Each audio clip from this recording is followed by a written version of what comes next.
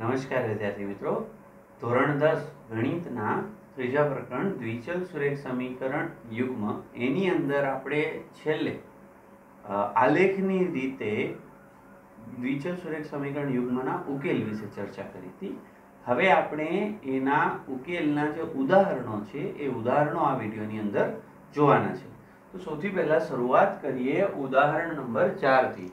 ઉદાહરણ નંબર 4 ની અંદર આપણને બે સમીકરણ આપ્યા છે x + 3y = 6 અને 2x - 3y = 12. હવે જો આવી રીતે લખેલું હોય તો સૌથી પહેલા તો એને સામાન્ય સ્વરૂપમાં લખી દેવાના, ન લખો તો ચાલે, પણ જ્યારે ત્રણેય ચેક કરવાના હોય ત્યારે યાદ રાખવાનું આ 6 જમણી બાજુએ છે તો c1 = -6 આવશે અને c2 = -12 આવશે, કેમ કે ડાબી બાજુએ જાય ને એટલે નિશાની બદલાઈ જાય. ઠીક છે. હવે આ ઉદાહરણની અંદર આપણને ચેક કરવાનું છે કે આ બંને સમીકરણો સુસંગત છે કે નહીં, અને જો સુસંગત હોય તો આપણે એને આલેખની રીતે ઉકેલ શોધવાનો છે. હવે વિદ્યાર્થી મિત્રો યાદ કરો, સુસંગત ક્યારે હોય તો કે જ્યારે એનો ઉકેલ શક્ય હોય, એટલે કે એનો અનન્ય ઉકેલ હોય અથવા તો અનંત ઉકેલ હોય. તો આપણે જોઈએ તો કઈ રીતે ચેક કરીશું તો કે a1/a2 અને b1/b2. તો a1/a2 બરાબર આપણો 1/2, b1/b2 બરાબર 3/-3, એટલે જવાબ આવશે -1. 3 એકા 3 એટલે આપણો જવાબ આવશે -1. હવે અહીંયા a1/a2 અને b1/b2 નો ગુણોત્તર સરખો મળતો નથી, એટલે આનો ઉકેલ કેવો હશે? અનન્ય ઉકેલ. ઉકેલ મળે છે, ઠીક છે, યાદ કરો, ખાલી ઉકેલ મળે છે તો સુસંગત, નહીતર અસંગત. તો અહીંયા આગળ ઉકેલ મળે છે એટલે સમીકરણ યુગ્મ કેવો છે? સુસંગત. તો હવે ઉકેલ મળે છે તો આલેખની રીતે ઉકેલ શોધવાનો છે.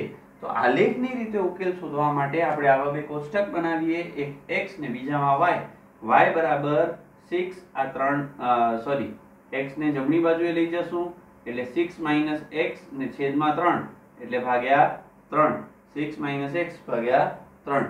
હવે આની અંદર વારાફરતી કિંમત મૂકો તો પહેલી x બરાબર 0 મૂકું તો 6 - 0/3 એટલે 6/3, 3 દુ ને 6 મળી જાય. પછી x બરાબર 6 જ મૂકી દીધા, કેમ કે 6 - 6 એટલે 0 થઈ જાય તો 6/0. પછી x બરાબર મેં 3 મૂક્યા તો 6 માંથી 3 જાય તો 3, 3/3 એટલે 1. આ ત્રણ બિંદુઓ મળ્યા. આ ત્રણેય બિંદુઓને આપણે આલેખ ઉપર દર્શાવશું. એટલે x બરાબર 0 તો y બરાબર 2, x બરાબર 0 તો y બરાબર 2. આ આપણો પહેલો બિંદુ થયો 0, 2. ઠીક છે. પછી x બરાબર 6 તો y બરાબર 0, x બરાબર 6 તો y બરાબર 0. આ આપણો બીજો બિંદુ થયો. ઠીક છે. x બરાબર 3 તો y બરાબર 1, x બરાબર 3 તો y બરાબર 1. આ આપણો ત્રીજો બિંદુ છે. ઠીક છે. હવે આ ત્રણેય બિંદુઓમાંથી પસાર થતી રેખા દોરી દઈએ. આ જે રેખા છે એ રેખા કઈ છે આપણી? x + 3y = 6.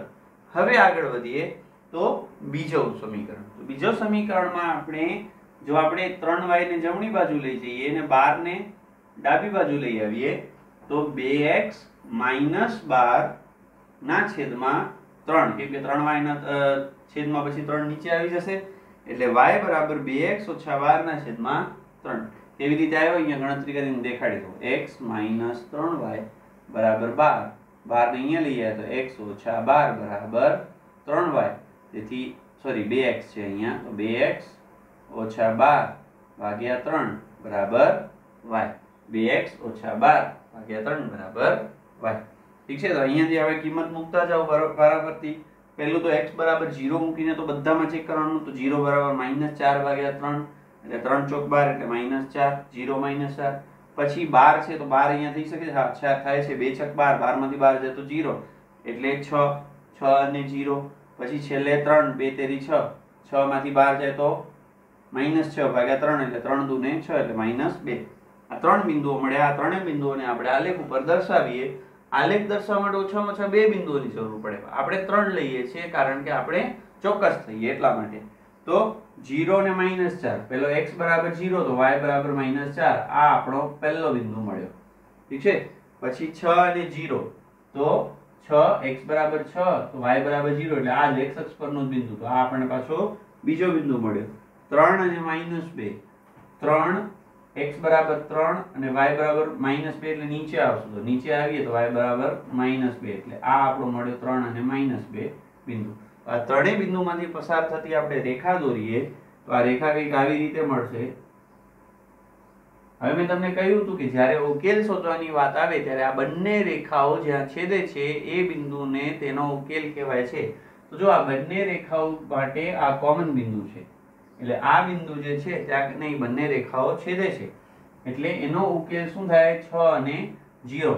એમાં જે પહેલો યામ છે એ આપણો x થશે અને બીજો યામ છે એ આપણો શું થશે y. એટલે x બરાબર આપણે કેટલા થશે 6 અને y બરાબર 0. તો આપણે ઉદાહરણ નંબર 5 તરફ આગળ વધીએ. ઉદાહરણ નંબર 5 ની અંદર રકમ આપેલી છે કે બે સમીકરણો આપેલા છે 5x - 8y + 1 બરાબર 0 અને બીજો સમીકરણ આપણને આપેલો છે 3x - 24/5y + 3/5 બરાબર 0. હવે આપણને કહ્યું છે કે ચેક કરો કે આ બંને જે સમીકરણો જે છે એ સુસંગત છે કે નહીં. પણ ચેક કઈ રીતે કરવાનું છે? આલેખ દોરીને ચેક કરવાનું છે. ડાયરેક્ટ આપણે સમીકરણ મૂકીને બેઝિક રીતે ચેક કરવાનું નથી, આલેખ દોરીને ચેક કરવાનું છે. તો આપણે પહેલા બંને સમીકરણ લખી લઈએ. પહેલો સમીકરણ છે આપણો 5x - 8y + 1 બરાબર 0. આને કહી દઈએ સમીકરણ નંબર 1. હવે જે સમીકરણ નંબર 2 છે એની અંદર આપણને કંઈક આવી રીતે છે 3x - 24/5y + 3/5 બરાબર 0. હવે અપૂર્ણાંકમાં હોય ને તો આપણે એને પહેલા તો એ સંખ્યા વડે ગુણી લઈએ. તો આનો ગુસા શું થશે 5 5 અને છેદમાં કાંઈ નથી એટલે 1. તો આનો ગુસા કેટલો? લસા કેટલો થશે આનો 5, સોરી લસા.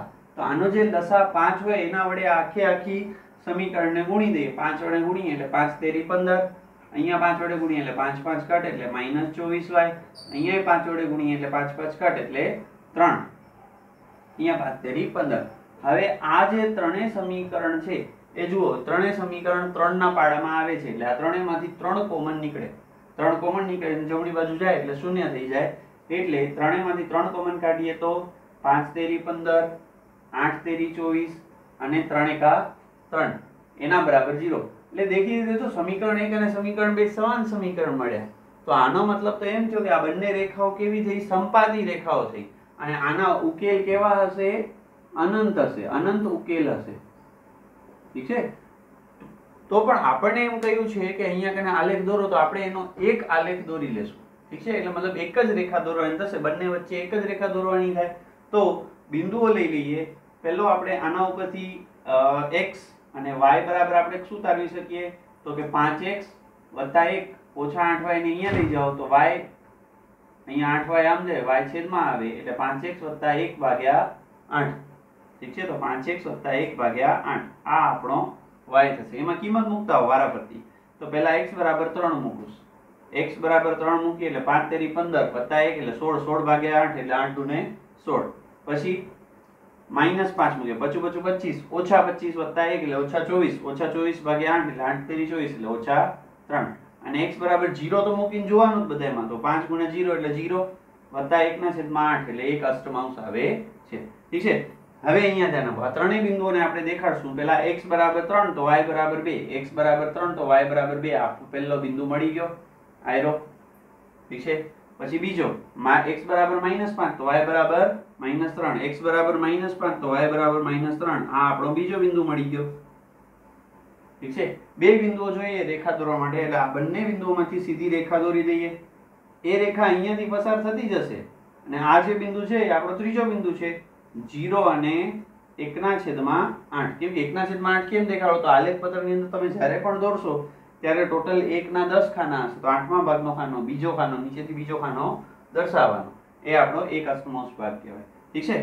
હવે આ જે રેખા છે એ બંને સમીકરણો માટેની છે. એટલે આ બંને રેખાઓ માટેના સમીકરણો લખી દેવાના. પહેલો સમીકરણ એક વખત અહીંયા લખી દેવાનું 5x - 8y + 1 બરાબર 0. બીજો સમીકરણ અહીંયા લખી દેવાનું 3x - 24/5y + 3/5 બરાબર 0. અને આ બંને સમીકરણો સંપાતી છે એટલે આના અનંત ઉકેલ શક્ય બને છે. ઠીક છે. હવે ઉદાહરણ નંબર 6 તરફ આગળ વધીએ. ઉદાહરણ નંબર 6 ની રકમ હું વાંચું તો એ કંઈક આવી રીતે છે. ચંપા સેલમાં કેટલાક પેન્ટ અને સ્કર્ટ ખરીદવા ગઈ. હવે જ્યારે તેને તેના મિત્રોએ પૂછ્યું કે એણે દરેક કેટલી સંખ્યામાં ખરીદી કરી, એટલે એણે કેટલી સંખ્યામાં ખરીદી કરી, તો ત્યારે તેણે શું જવાબ આપ્યો કે પેન્ટની સંખ્યાના 2 ગણામાંથી 2 ઓછી સંખ્યામાં સ્કર્ટ ખરીદ્યા અને પેન્ટની સંખ્યાના 4 ગણામાંથી 4 ઓછી સંખ્યાના સ્કર્ટ ખરીદ્યા. હવે ચંપાએ કેટલી સંખ્યામાં પેન્ટ અને કેટલી સંખ્યામાં સ્કર્ટ ખરીદ્યા હશે તે શોધવા માટે એની મિત્રોની મદદ કરવાની. સાવ ગાંડી છે નહીં કંપા? આવું તો ના કરવું જોઈએ ને, પણ કાંઈ નહીં, આપણે સોલ્વ કરીએ.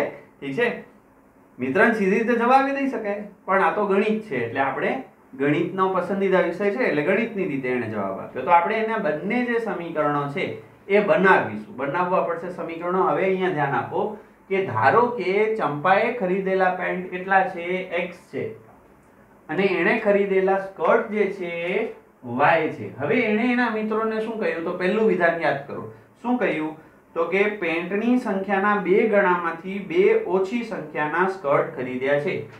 એટલે પેન્ટની સંખ્યાના 2 ગણા એટલે 2x, એમાંથી 2 ઓછી કરીએ એટલે -2, 2x માંથી 2 કાઢીએ તો 2 ઓછી સંખ્યા એટલા સ્કર્ટ ખરીદ્યા છે એટલે કે y, y બરાબર 2x - 2. બીજું એણે કીધું કે પેન્ટની સંખ્યાના 4 ગણામાંથી 4 ઓછી સંખ્યાના સ્કર્ટ ખરીદ્યા.